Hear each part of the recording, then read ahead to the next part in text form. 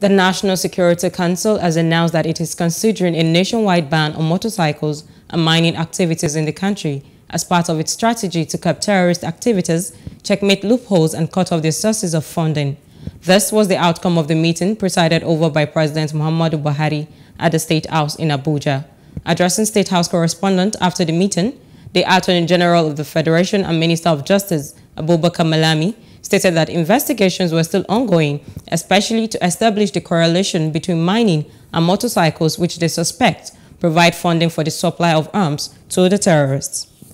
The government is looking into the possibilities of addressing those issues as canvas, issues associated with logistics of terrorists and bandits, issues associated with blockage of the funding, the source of funding,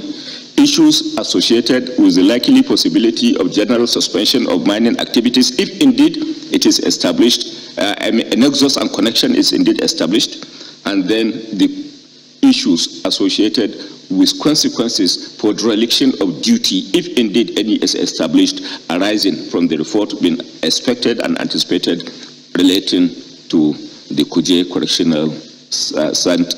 Center. The government will look into that possibility with particular regard to restrictions on use and distribution of motorcycles, among others, which is the most conventional means, logistical means being deployed by terrorists. Hello, hope you enjoyed the news. Please do subscribe to our YouTube channel and don't forget to hit the notification button so you get notified about fresh news updates.